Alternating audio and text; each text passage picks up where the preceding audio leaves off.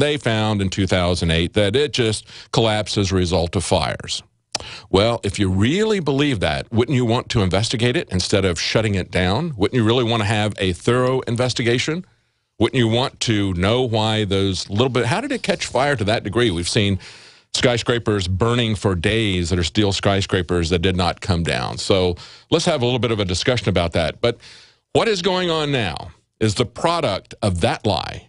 After they have taken down Iraq with lies, they've destroyed that country, they've cost more soldiers' lives in Iraq have been lost than died in 9/11. Who knows how many Iraqis have died in that country? That country is being destroyed, has been destroyed. Now they're bringing about the collapse of America. And it's the institution that was created as an answer to their false flag at 9/11. Just look at the headlines from the Drudge Report today. Pelosi is going to greet new arrivals at the border. She's very happy with that. And, of course, now the First Lady of Honduras is coming to tour immigration shelters in Texas. Do you get the idea that this is NAFTA, that this is not America anymore, that they've all agreed that this is just fine? We've got mothers telling people, get across and you stay, your children can go to school. And, of course, the New York City is wanting these immigrants. They can't get enough of this voting bloc in New York because they want to have total control there. They're going to issue ID cards. They're setting up public defender's office to fight deportations, even though most of these people are not going to show up to their trials. They've got a backlog of, somebody reported yesterday, 360,000. And, of course, that's going to take years to go through that backlog, even if they show up. And, of course, we see immigration activists are going to the White House. They're concerned about harsh anti-immigrant rhetoric, it says. They think that this is an excuse not to act on immigration reform. Well, you know, let's channel Harry Reid and Hillary Clinton. What difference does it make? What difference does immigration reform make? I mean, is it going to make, if they reform the immigration laws, will Obama obey them now? If they reform the immigration laws, will Homeland Security obey them? You know, will the illegal immigrants obey the new immigration laws? They're not obeying the laws now. Why would we bother to reform them? Reforming the immigration laws is just code word for amnesty. They want to increase the welfare state. They want to change the demographics of this country. They want to bring in the youngest people that they can so that they will become indebted to the United States government. So they will do whatever the U.S. government wants. When you talk about bringing in the UN to establish martial law in the United States, you don't need to bring in foreign troops. If you can open up the borders and bring in young people from Central and South America. This is a tactic that all dictators have always known. You get the children at an early age and they're theirs for life. Hitler said that about the Hitler Youth. This is something that goes all the way back to Plato's Republic. Plato's Republic, he said, well, we're going to have a society that essentially has three levels. We're going to have the rulers, we're going to have the guardians, we're going to have everybody else.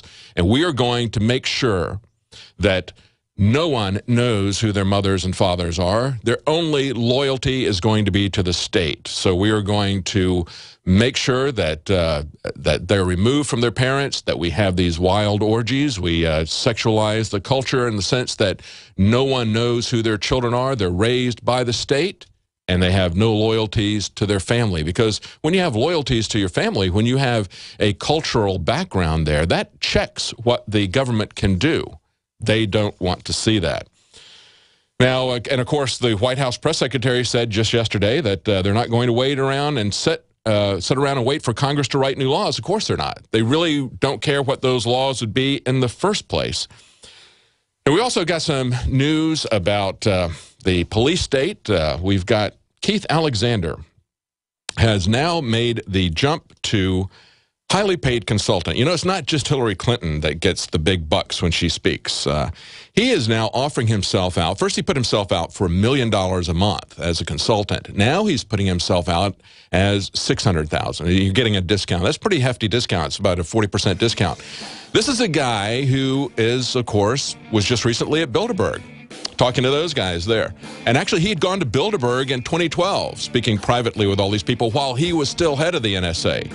And Alan Grayson, a congressman, has called him out, and he says, well, if he's got anything useful to offer at that price, maybe he's peddling national security secrets, because having the Snowden leaks happen on your watch isn't much of a resume builder. We'll be right back. When the day comes where the world changes forever, you can be ready at a moment's notice. With Survivalist Camps, the ultimate fully functional off-the-grid survival bug-out house that's completely mobile and ready to go. All the comforts of an RV, but custom built to outlast any other trailer. Learn more at survivalistcamps.com. Due to overwhelming response, limited inventory is available. Be ready with survivalistcamps.com. Survivalist Camps, providing your basic needs to survive. Attention all radio listeners. Survival Life is giving away free credit card knives exclusively to our radio listeners here today. Visit mycreditcardknife.com to see this covert knife in action and claim yours for free. It's the same knife you've seen in the airline magazines for $29.95, but today it's yours free. Just pay shipping and handling. mycreditcardknife.com, mycreditcardknife.com. Go now. I began to get into iodine a few years ago because it was helping me and my family so much get healthy and detoxify. Most people know that iodine deficiency has been a crisis around the world. Iodine is key to so many of the body's functions, especially the thyroid. I discovered a product being developed by Dr. Group. You now know it as Survival Shield True Nascent Iodine that your body can really absorb. Then, about a year ago, he said, listen, if you think this is powerful, I'm going to come out with rare earth, deep earth crystals. And the results that I personally have had have been life-changing. Nobody else has got iodine based on these pure crystals, ladies and gentlemen. This is innovating, and the best part is it helps fund Infowars.com, the radio show, the TV show, the whole media operation promoting true libertarian ideas. For a limited time, experience the ancient power of Survival Shield X2. Take advantage of this unprecedented 30% off super detox special at InfoWarsLife.com. A 30-day GMO-free emergency food supply for only $99 at 30dayfoodsupply.com. You can purchase Oregon Trail Foods' 1-month supply of high-quality, nutritious, and healthy emergency meals. For less than $100, these vegetarian meals are naturally high in fiber, carbs, and protein, and they're packed with oxygen absorbers in Mylar pouches. They're completely free of any artificial flavors and colorings, have a 20-year shelf life, and take up to 70% less space than number 10 cans. They even offer a gluten-free option. Oregon Trail Foods and 30dayfoodsupply.com keep prices low by buying directly from the producers in Oregon and then passing the savings to you. Purchase a 30-day, 90-serving emergency food supply for only $99 this month, and $10 ships your entire order. Visit the website at 30dayfoodsupply.com or call 541-229-0010. That's 30dayfoodsupply.com, where they make preparedness affordable. 30dayfoodsupply.com. Do you ever feel like you live in an alternate universe? As the stock market hits new highs, the middle class are dying. Manipulated financial markets and economic figures, chaos on our border, China and Russia bypassing the dollar. Life is getting ready to change. You need to prepare to thrive in the new economy. Go to babyboomerbackupplan.com or call 888-507-8789. That's 888-507-8789. Listen up, all you preppers and survival enthusiasts. Sigma 3 Survival School has a brand new survival instructor training program that will teach you everything you need to know about survival, and then license you to teach our survival programs so you can make a substantial profit from it. If you have always wanted to learn to be completely self-reliant and would like to make money at it, then check out Sigma 3 Survival School Survival Instructor Program at survivalschool.us or call 479-561-3886 today.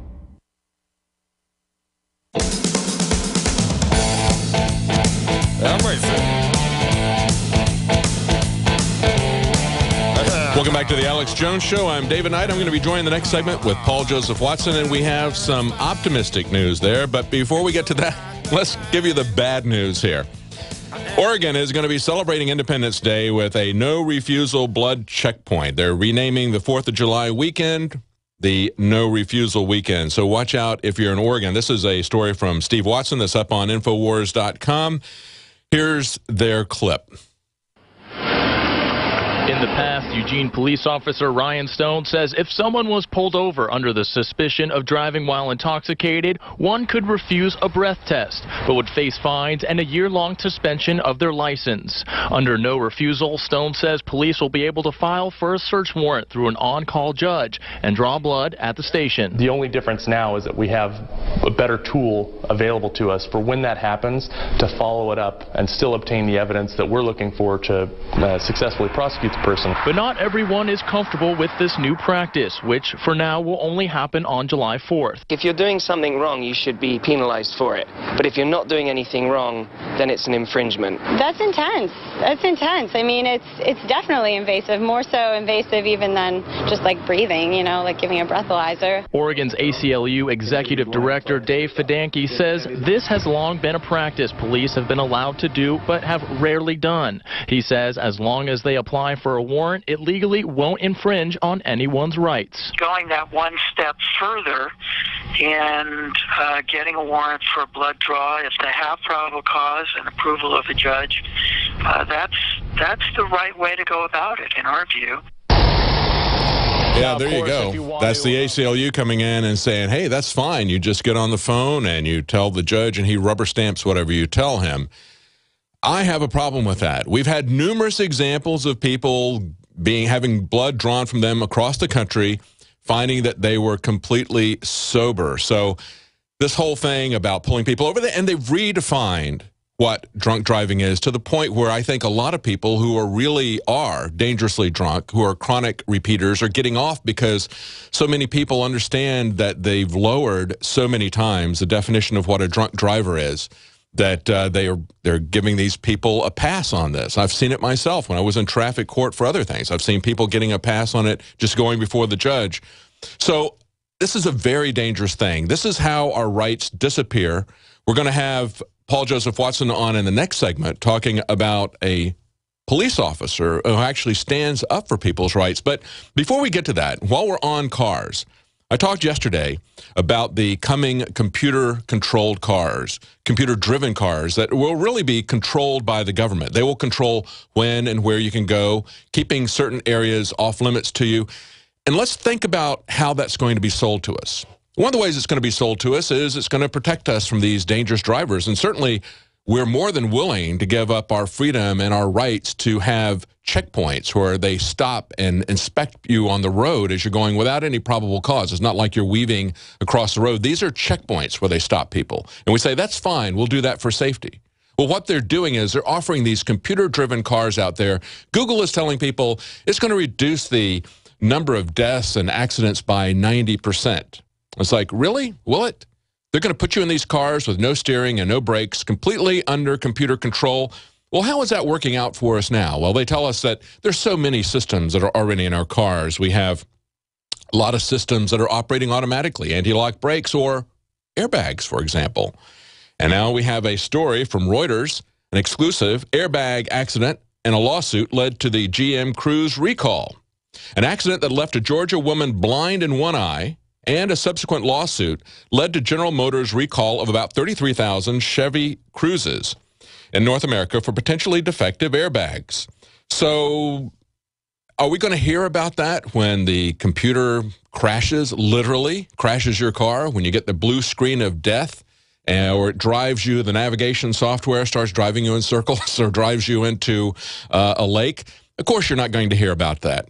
That's going to be covered up, but they will use that as leverage to get you into a car, to make you helpless, to make you dependent, to keep you controlled, to control the transportation nodes. And we see this article that's up on Infowars.com about artificial intelligence. And of course, remember that this is really, there's also an artificial intelligence aspect to these quote-unquote self-driving cars.